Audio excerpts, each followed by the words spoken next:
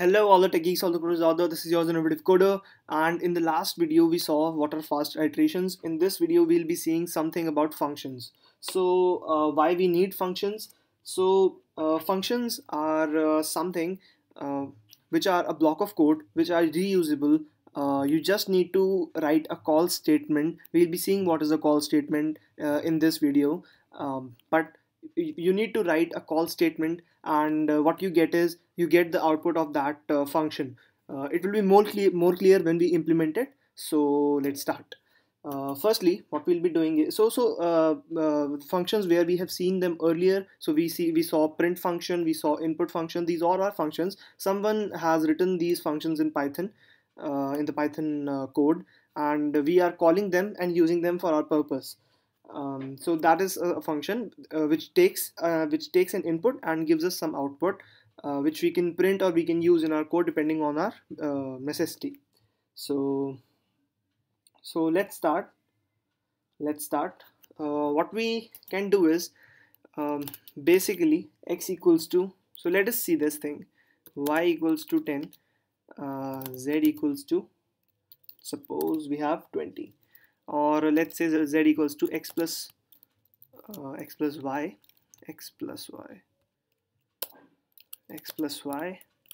and then we have print z. So we get z as 30. So we get z as 30, but instead of using this code as once, what we could have done is we could have made a function of this whole code.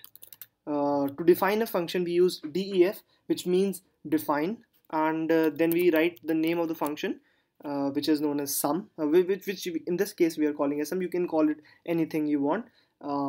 Now we'll be passing the variable names. So let us suppose we pass a and b over here. Then these are colons. These should be added, like we were adding them after the if else statement or after the for loop, for loop statement.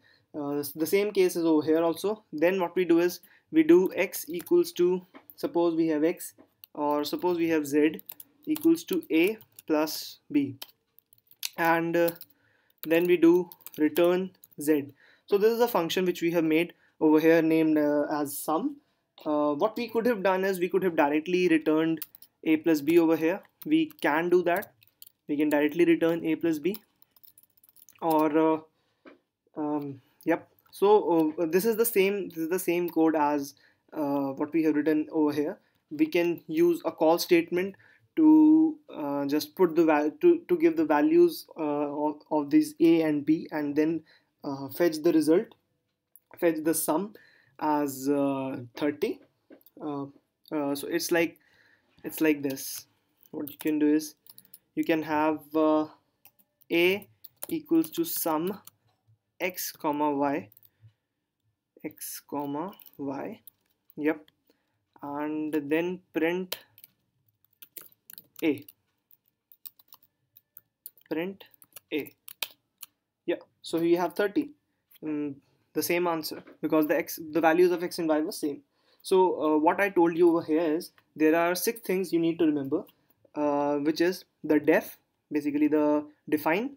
We are defining a function, then the name of the function, then the parameters. We'll be talking about parameters in this video only. Then the input of the variable. So I wrote something like z equals to a plus b, that thing. Yeah, then return z. Then the colons you need to remember. Then the indentation, there should be proper indentation in the function. If you are writing something after the not in the indentation, that would be considered as outside this function. Then we have the return statement. So these are the basic steps you need to remember in order to command these functions, the concept of functions. Okay, if so this is the call statement which I was talking about earlier. If you pass, like you need to pass the parameter, the same number of parameters which you have written over here. If you pass less number, then it will show the error that missing one required position argument. So you need to pass the proper variables, right? Then what we'll be seeing is something known as default default arguments in a function default arguments in a function. So what are they? Suppose we have a power function. We write def power x comma y, and this power function is defined as return x to the power y. Yep. So and we give the values as a equals to 10 and b equals to, suppose, 4. So this would be 10 to the power 4, and then we'll be doing this a comma b. So we get the result as this. This is the call statement, right? What we can do is we can directly give the values. We need not store them in 10 or in some variables. We can directly give the values and get our answer. What is happening? Oh, I didn't print that. Okay. Yeah. Oh, yeah. So we get the answer both in both the cases as 1000 or 10,000. Then what we can do is we can specify, we can give a default parameter, a default value to a variable in this line, in this prototype, in this prototype of the function. So we give the value 2 as 2 to the y, and what we get is, oh, so okay, it's okay, we are giving this thing. So if you give a default value to an argument in the prototype of the function, you can use this function like this also. Then it won't be giving you the error p power, and then we give this 10. So we'll get the answer as 100 because it uses this 10 as x and y will remain 2 only. But when I told you over here, it was giving the error as missing one argument. So this is the thing. You can give this default value to this argument as well as to this thing. So you can do that. I won't be showing that. So let's take another example. What we do over here is yeah, so we make, again, we write the code for summing up 3 numbers a, b and c. Yep. So we do this, we return a plus b plus c. So we return this thing, a plus b plus c. Yeah. And now what we'll be doing is we'll be printing the basic calling statement, giving 1 2 3 as the argument. Okay. Yeah, 6 we get the answer. Now what we do is we give this thing the default value as 2 and this as default value as 1. Then we call the statement, this remains the same because at this moment it is using these given values 1 2 and 3. It is not using the default values. But if we give value to only to this thing 1 and 2, we are giving values only to a and b, then it would be using c as 2 only. So 2 plus 2 plus 1 is 5, but in that case it was giving us the answer as 6.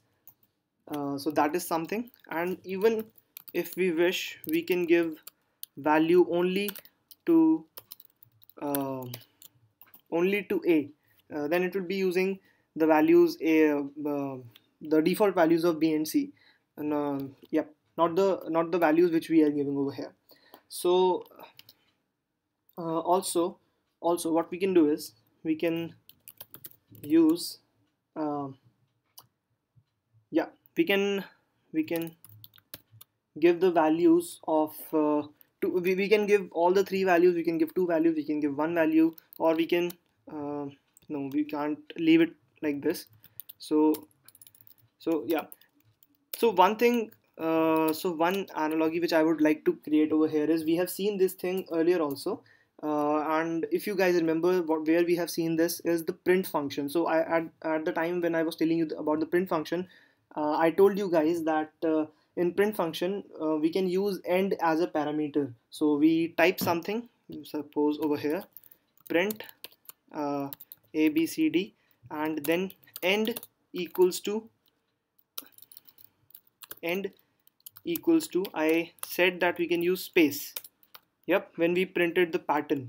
So yep, so it is so like, and then if I print this bcde, then it would like print in one same line.